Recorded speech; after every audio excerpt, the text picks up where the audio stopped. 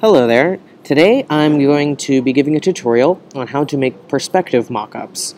Perspective mockups allow you to throw your InDesign template or Photoshop screen cap or any sort of flat file into perspective and put it into a more realistic situation. So step one would be to get a photograph of a real situation where the images where there's a screen or a package or something like that in perspective.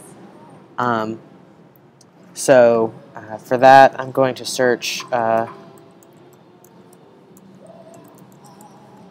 unsplash.com. They have some good ones that you can hunt for. So you can see things like that, or this over-the-shoulder shot, or like the one that I'll be using is this one.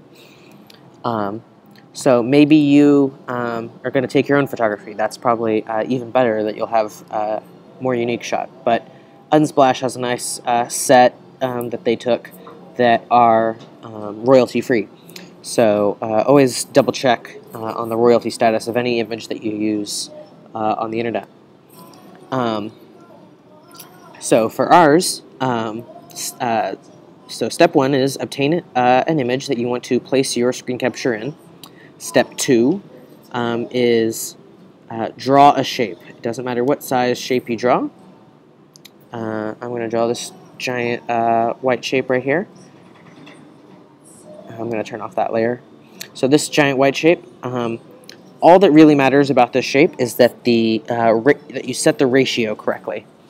So for instance, I know that that is a 13-inch MacBook Air, and I know that the resolution of a 13-inch MacBook Air is 1440 pixels by 900 pixels.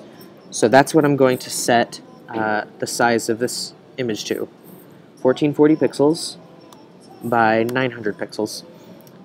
Since my particular background image is so large, 1440 by 900 ends up being kind of small.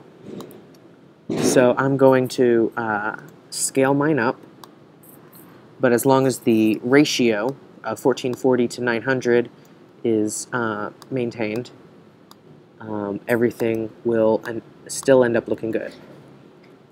So with that ratio, I'm going to scale it up and be that size. Okay. Now the third step is to right-click on that image, that layer, and click Convert to Smart Object. Once it's a smart object, any transformations we do will be reversible. So I'm going to hit Edit and Free Transform, and then Transform Distort.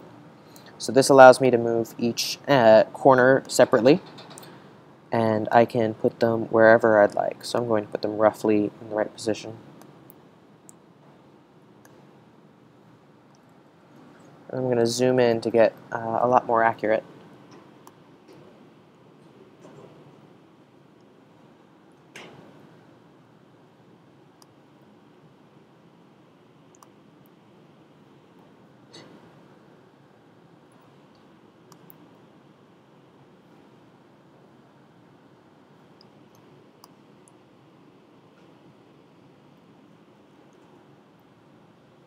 So I'm going to hit Enter and save my changes.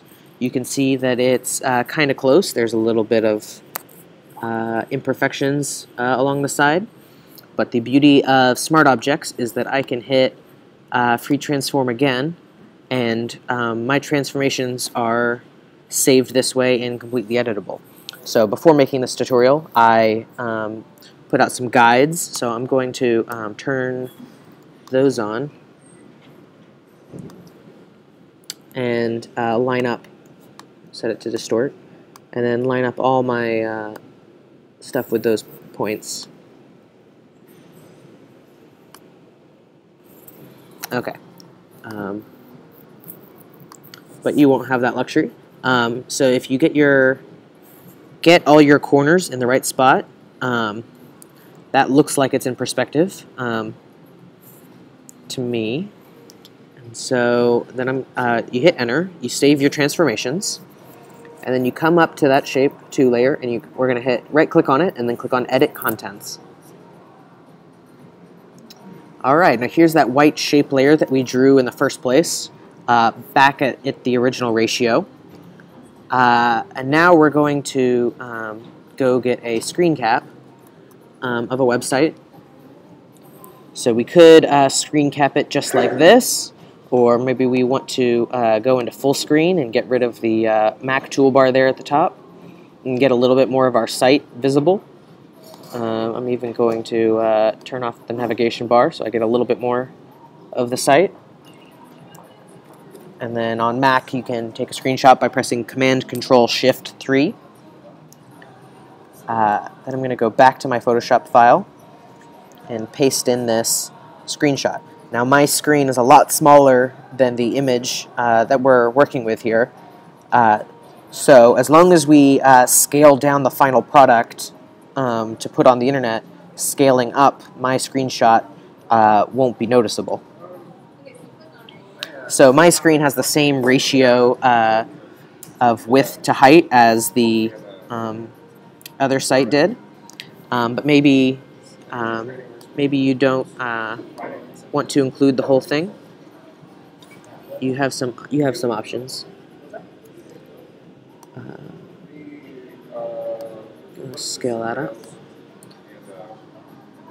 So.